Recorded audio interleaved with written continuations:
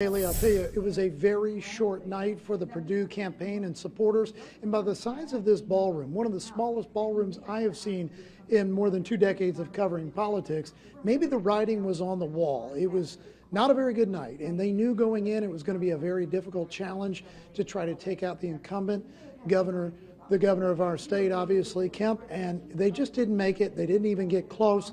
And like I said, the evening was over before it started. One of the things that, of course, David Perdue mentioned when he took the stage before his supporters was that he was trying to get his supporters to get behind, as he's going to do, getting behind Governor Kemp to move forward and try to keep the governor's office in Kemp's hands. We are going to get behind our governor. Bonnie, I committed to him right now what Jack Kingston committed to me back in 2014, and that is there's nothing they can ask me to do that I won't do. We're going to do everything we can to make damn sure Stacey Abrams doesn't take over the state and let the woke mob take over our beloved children and grandchildren.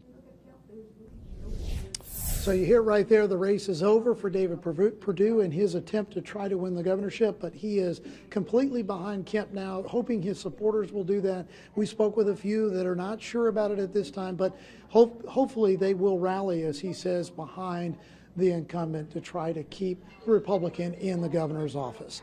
That's it for now. We're live at the Sheridan Suites in Cobb County tonight. Adam Murphy, CBS 46 News. Governor Kemp will now face Stacey Abrams in the general election. She's now the official Democratic nominee in the race. Abrams ran for governor back in 2018. She lost to Kemp. She was unopposed in today's primary.